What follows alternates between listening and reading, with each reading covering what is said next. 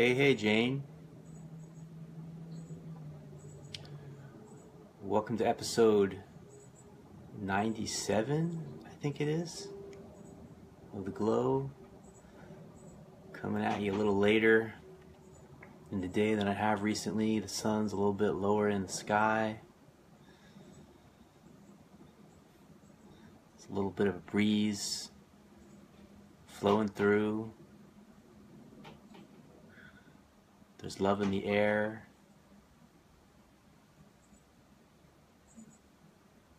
It's so beautiful, so rich to rest in the ground of being together.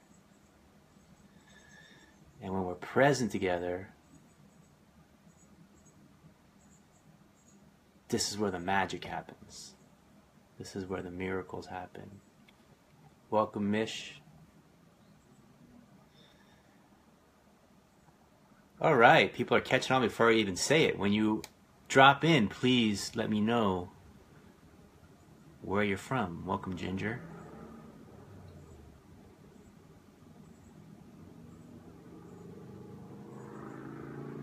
Yeah, I gave you a little extra to start off, Jane, right now. I have a YouTube channel, everybody, with lots and lots and lots of videos on it. And there's lots and lots. I love the hearts flowing. Pumping the hearts. Thank you for that. Yeah, so there's a lot of great material on YouTube that you can check out, including some silent present videos that Jane was requesting. Welcome, Maria. Where are you from, Maria? Welcome, Tati. And yeah, we just had a great session in our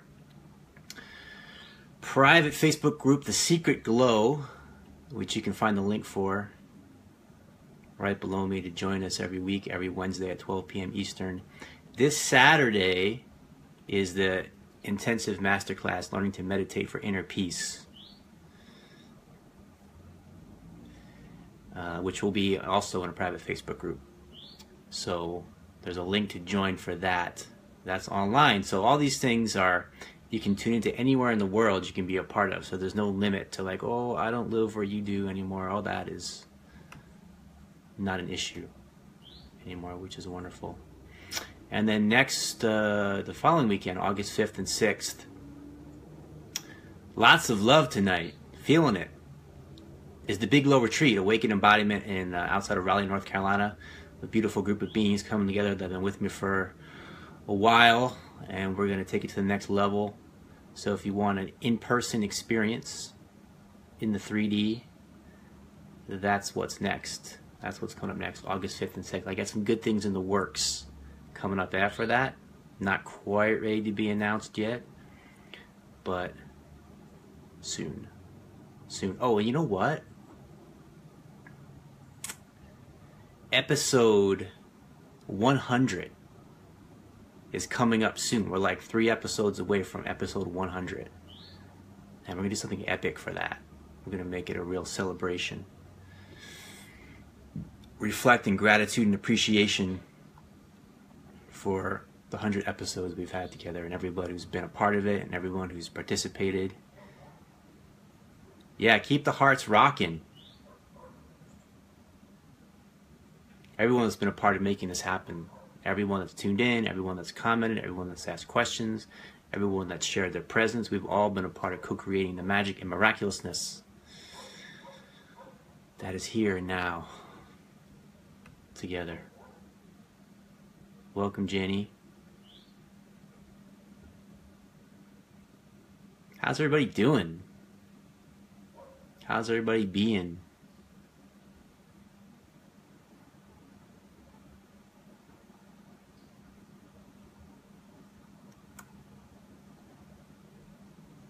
One of the things that's been coming up in the personal sessions I've been doing is about intimacy or lack thereof. What is love? What is intimacy? How do we create it? How do we discover it? How do we find it? Let me give you a couple of little tips right now, and there'll be ways to delve in deeper. There's a retreat that I'm feeling coming up in September based with intimacy as the theme of it. Intimacy means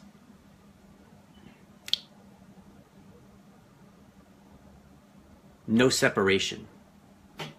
The most true, profound intimacy with another human being, let's just start with another human being, is a place of no separation. No distance between. No barriers, no walls, no borders. This is the essence of what love truly is. How do you discover it? How do you find it? How do you manifest it?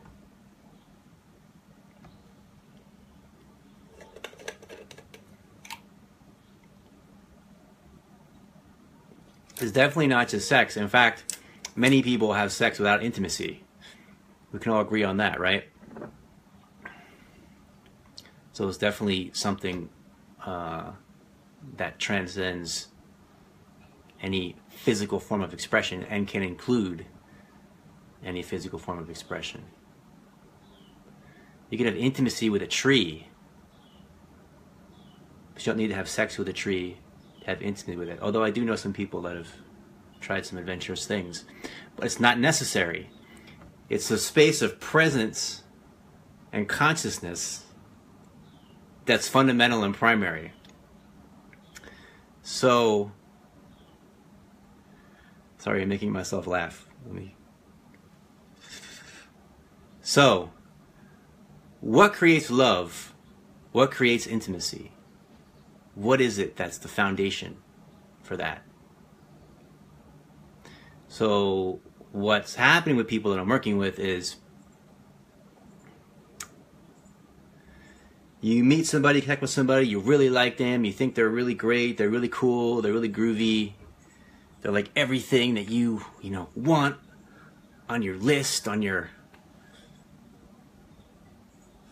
mind's eye of what some other amazing being can be, man or woman.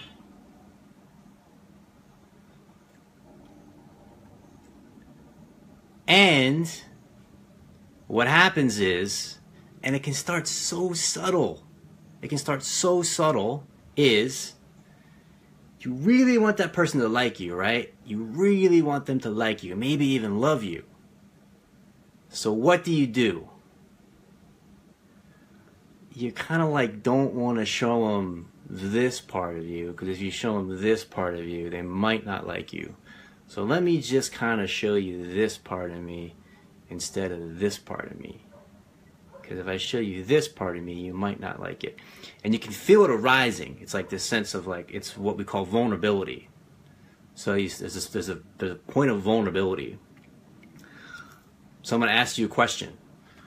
Well, if I give the honest answer, the true answer, the most authentic answer, if I express myself authentically, they might not like me. They might not like who I am. But I really like them, and I want them to keep liking me. So what I'm going to do is I'm just going to kind of give them the answer that I think they want to hear, so they keep liking me.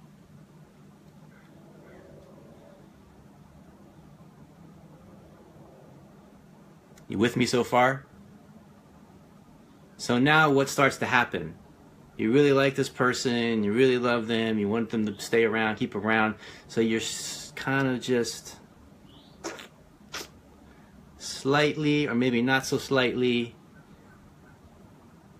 presenting what you want to present, or what you think you should present, to maintain that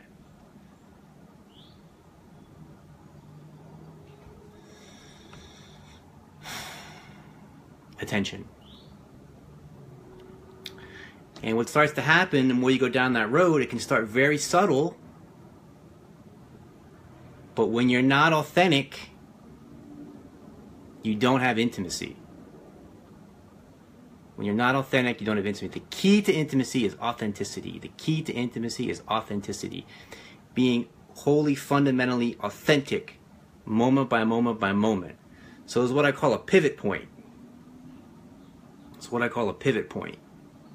Okay, so you're in this space, it's vulnerable. If I answer this question honestly, he or she might not like me anymore. They might reject me. This is what we're afraid of, rejection. We might get rejected. And this is the part where people want me to say, but if you just say it, you'll be accepted. But that would be a lie. And we're dedicated to the truth here, right? So what I want to say is, if you share the authentic truth, you might be rejected. It's very possible you could be rejected. And it's also possible you can move into a deeper space of intimacy together. But if you don't share authentically, it's not possible to move into a deeper space of intimacy together. So if you're dedicated to intimacy, that means you're dedicated to your own authenticity. That means you're dedicated to being true and authentic moment by moment by moment. First and foremost, to yourself. Secondly, to the people that you're in intimate relationships with.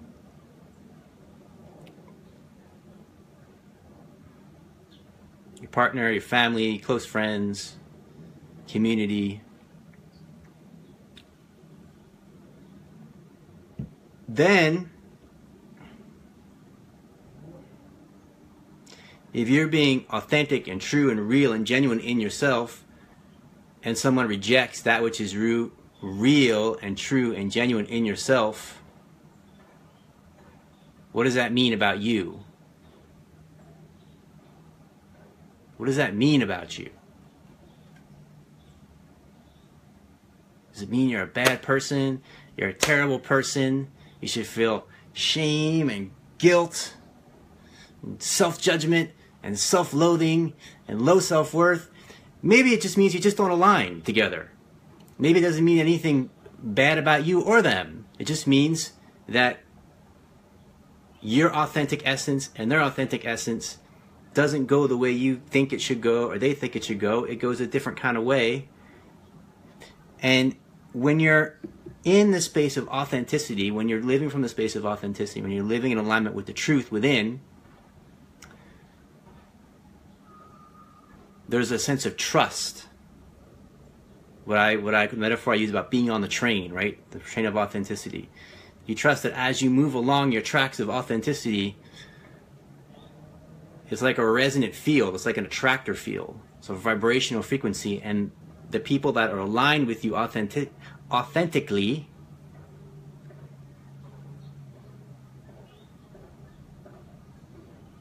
you'll be drawn together in a resonant field. So when I'm expressing from the deepest authenticity of myself in each moment, and you're expressing from the deepest authenticity of yourself in each moment, what we're creating is a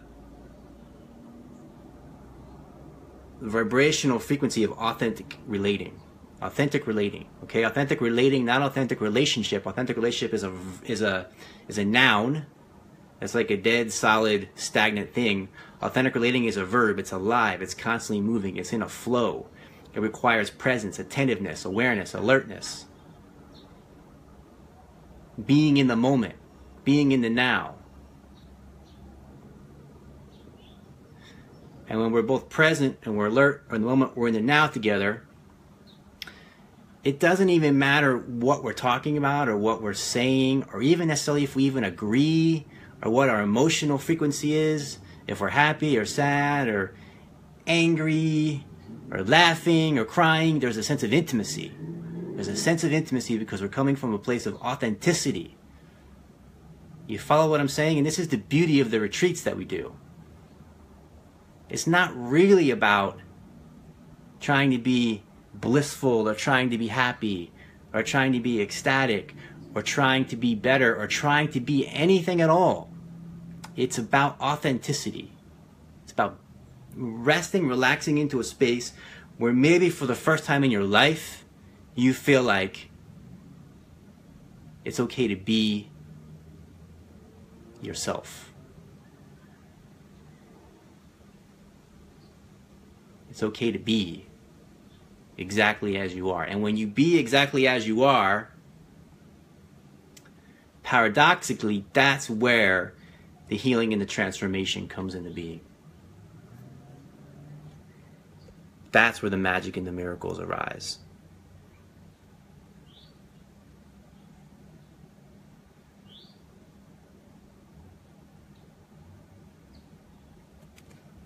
So there's authentic relating, of sharing authentically. I'm going to share a video later today that Ginny shared me from the retreat. It's the beginning of an exercise based on authentic relating, a pairing exercise. So we do some exercises that are verbal, but also authentic movement. You know, be able to move your body authentically, to breathe in a relaxed, natural flow.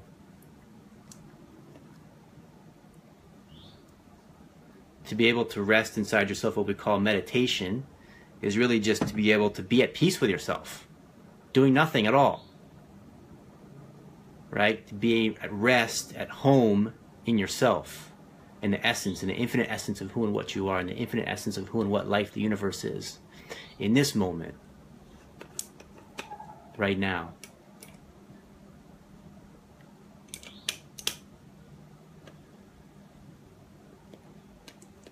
And when we rest in this authentic essence, when we're at home in ourselves, when we're relaxed in the ground of being that's present in this moment right now, we are an open gateway. We become plugged in as an open gateway for the magic and miracles to move through us. The magic and miracle that life is.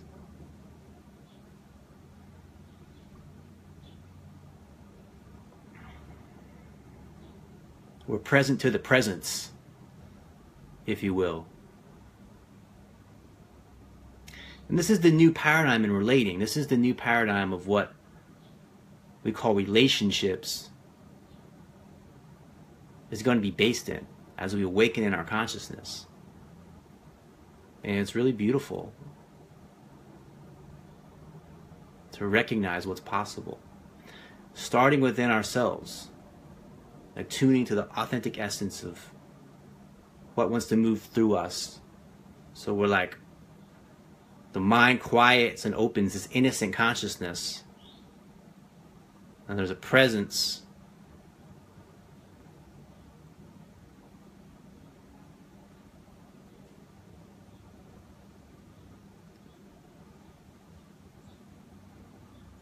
and in this presence,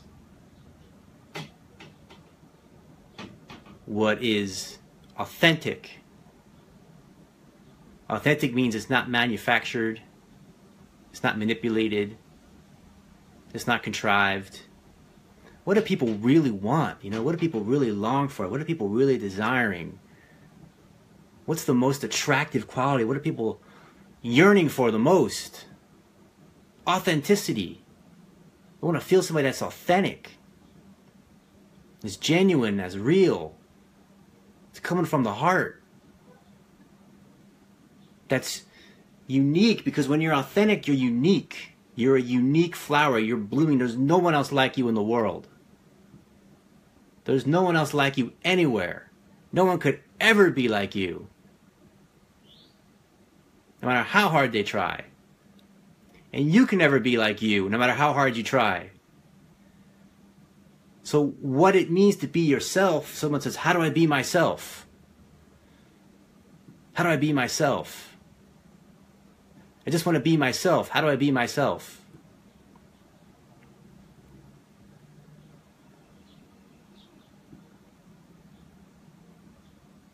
Welcome, Joanna. Who you are. Jane, I'm rocking it every night. And it's just getting better and better. It's just getting better and better. And better. This kombucha might be helping slightly. This is amazing stuff. I have no affiliation with the company, but it's really good stuff.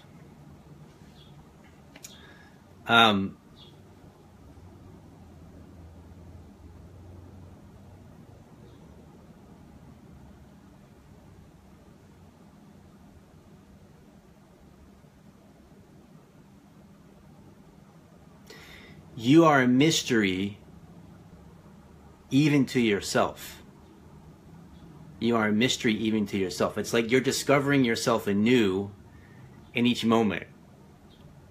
You're discovering yourself anew in each moment. You are a mystery even to yourself.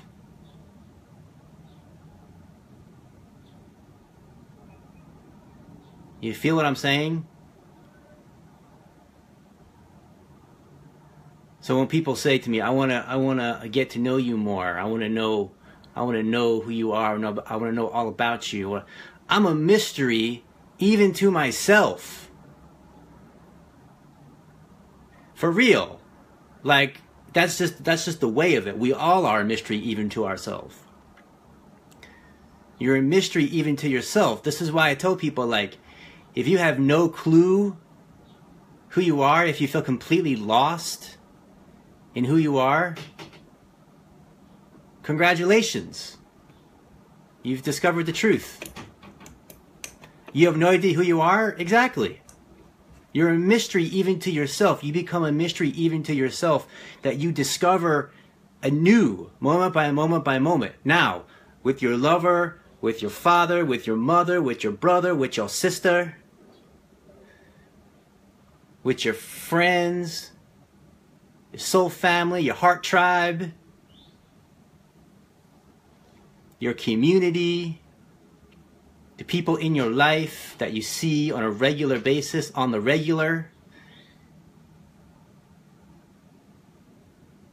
They are a mystery. They become a mystery to you as well. That does not need to be resolved. It doesn't need to be solved. To solve the mystery of who someone is boring, dull, lame,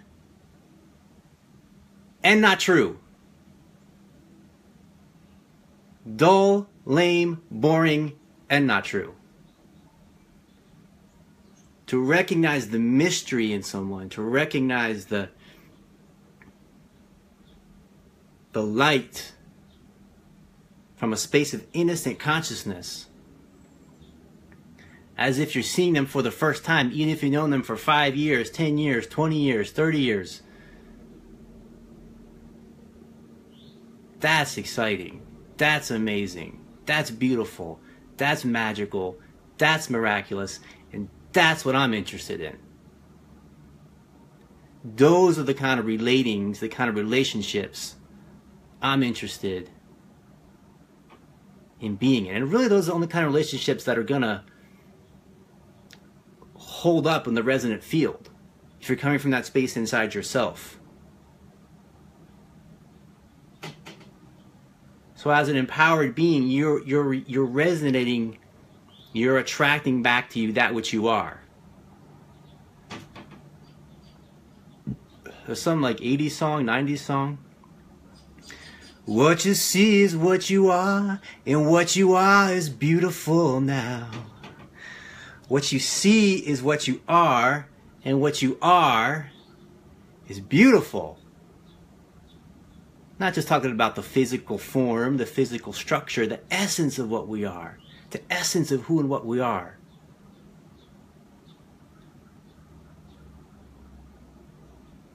We're pure magic. We're pure magic. We're wild magic. We're crazy wisdom.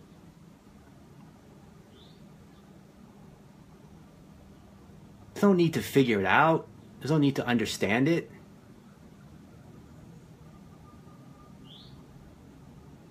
Rest in the wildness. Rest in the infinite expanse. In the wide open heart. In the miracle that is you.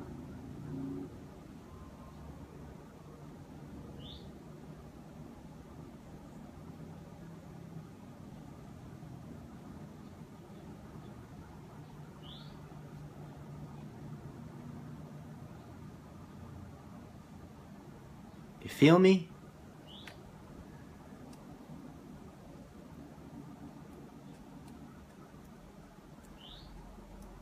You become a mystery even to yourself.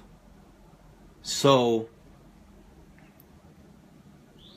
This is what brings the state of presence into being.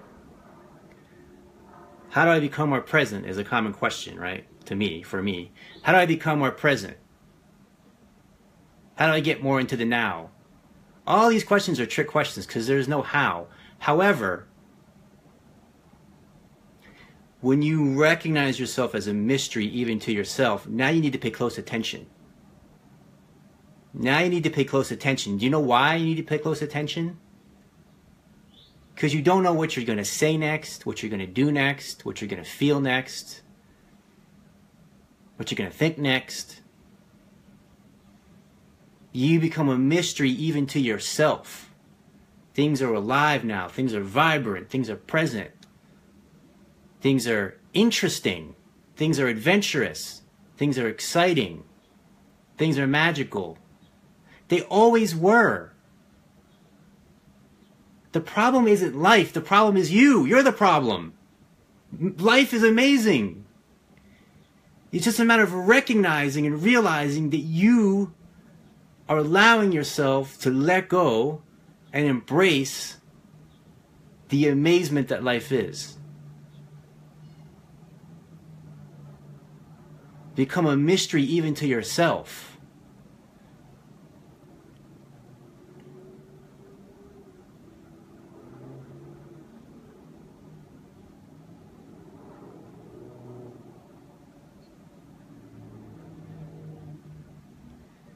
So it's not about trying to understand. It's not about trying to figure it out with your mind, with thought, with belief systems and thought patterns. It's about presence. It's about being here, bringing awareness here, and in bringing awareness here, the mind quiets and you attune to the universal creative intelligence, also sometimes known as God, Source, Spirit, which is the essence of who and what we truly are. And then we rest in the magic of now, and whatever happens is like icing on the cake, so to speak.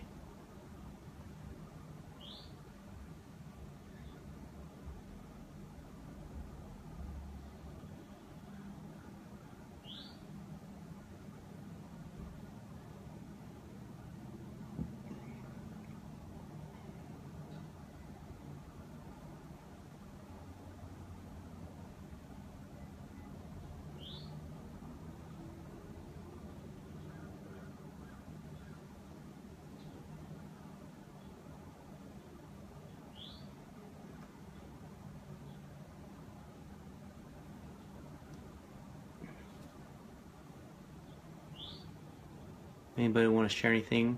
Comments, questions? Let go and be in the flow or the now. Yes.